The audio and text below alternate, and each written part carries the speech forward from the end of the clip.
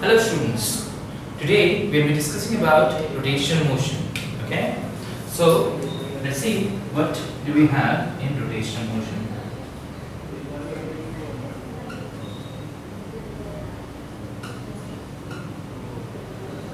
So when we talk about rotational motion, what is the thing that we have?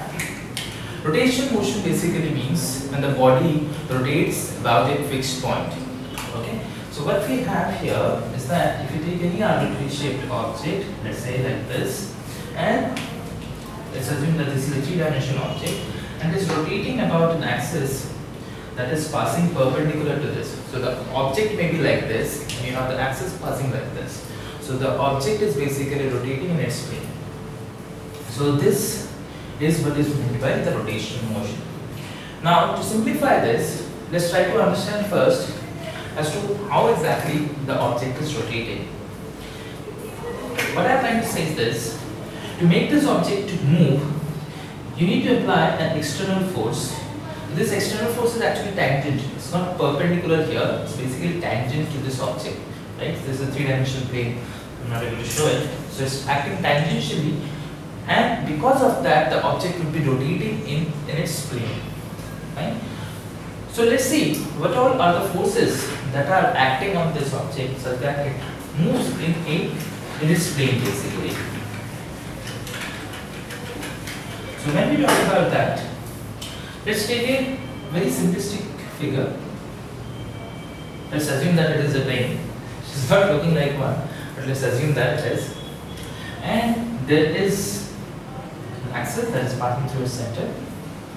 So what we'll try to do, we'll say that I am applying a force in a tangential way. Let's say at this point.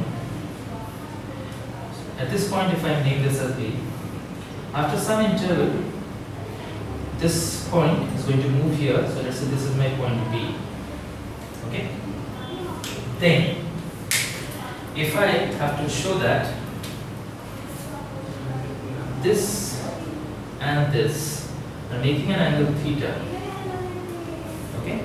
So if these are making an angle theta, so if I try to put a vertical representation of this, so this is in the plane. So if I try to put a vertical representation, so let's say this is the same thing. The axis is passing through this particular point. You have a point A here. The force is acting like this. You have a point B here. The force is acting like this. Okay. So what will we get? I can say something like this. And as a result, what will I have? I'll say that theta is this angle, right? And theta is this angle. Let's say L is the angular path that is being covered, and theta is this, and the radius of this path is equals to r, let's say. Okay. So taking these things into account, so I'm basically talking about this itself. I'm removing this so that it's clear. So what will we get as a result? I'll simply say the theta can be written as L divided by R. Okay. If I say that the body is moving with a constant rate, that is its speed is constant, its velocity is changing at every instant of time because of its direction. Its speed is constant. So if I say theta is equals to L by R, so with respect to the constant speed, let's say V, in a time interval delta t, so V delta t divided by R, so this can also be represented as theta. Let's assume that this is my equation 1. Okay. Now let me make a construction here. As you can see, this is the direction of the force, the direction of motion. So if I just parallel transport the velocity vector from the point A to the point B, I'll say that I have the velocity vector here. The magnitude is the same, it's just the direction is changing. Therefore, this angle will be theta, and hence delta B, that is the change in velocity, is going to be like this. Right? So taking that factor into account, what I can say from the new triangle that we have, that theta can be given by change in velocity delta V divided by the original velocity v. Okay, so let's say this is our equation 2. Now from equation 1 and equation 2, what will we get? We'll get v delta t divided by r, and that is going to be given by delta v divided by v. Or if I just interchange this, I'll get delta v divided by v, so that will come out to be equals to v square by r. So what does basically, delta v by delta t, my fault. Delta v by delta t is equals to v square by r. But what is this delta v by delta t? Delta v is basically the change in velocity divided by the time taken. So this tells me about the acceleration. Now this acceleration is what is known as the centripetal acceleration. It's going to be directed towards the center, because as you can see, this force was because of the change in velocity, and here since we are relating it to theta and r, so this is the velocity that will be directed towards the center of this. So this is the centripetal acceleration with which the body also going to be moving towards the center.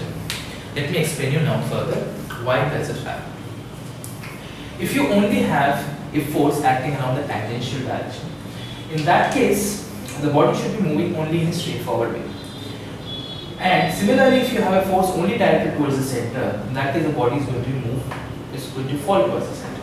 But since it does neither falls towards the center nor moves in a straight line, so that means there should be a resultant motion.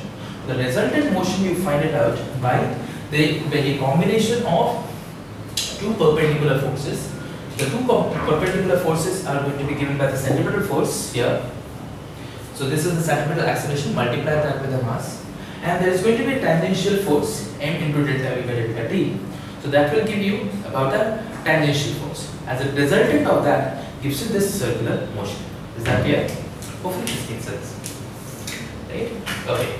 Now let's take this further. So we have understood about the centripetal force. We have understood about the angular motion, basically the basic part of it. So now if you take it further, so what will we have?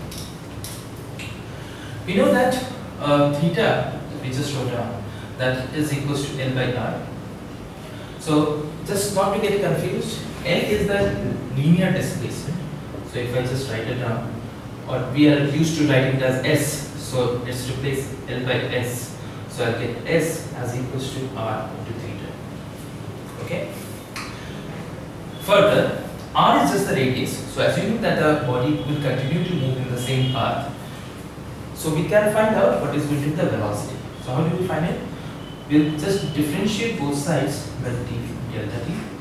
So d theta by dt on the right hand side we'll be having 1 by r into ds by dt. Okay. But what is d theta by dt? D theta by dt is what is known as the angular velocity, because this is related to the angle. This is what is known as angular displacement. This is the linear displacement. So from here we will define the angular velocity as omega. So omega is going to be written as 1 over r into the velocity v, or you can say the velocity is equals to r into omega. Okay? If you take that expression itself now, that is v equals to r into omega, and differentiate both sides now, that is d by dt here and here as well, that is d by dt here. So what will I get? R is just a constant, so that can be taken off. So it becomes r into d omega by dt. Now d omega by dt, this is the change in the angular velocity. So the change in angular velocity is defined as angular acceleration. So this will be written as r alpha. So alpha is the angular acceleration. On this side you get the acceleration, linear acceleration. So a becomes equals to r alpha. Okay. So these are three expressions that we have. Fine. Now we are going to use these three expressions in our regular linear displacement equations, linear equations of motion, to find out the angular equations of motion. So let's see what we get.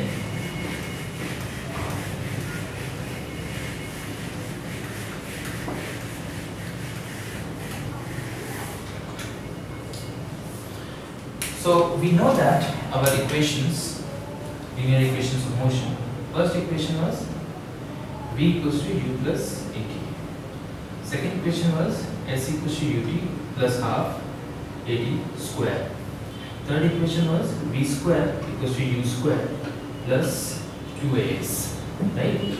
So now let's substitute for u, v, s and a. Let's see what we get. We can say that the initial velocity v is, initial velocity u is, let's say, r omega naught, and final velocity v is, let's say, just r omega. So if I substitute, I'll get r omega.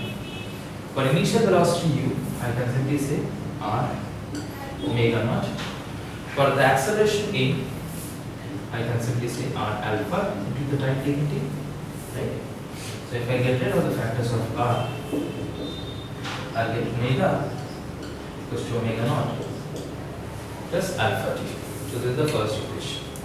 Going to the second one, s, we know that is equal to r theta. So I can say r theta.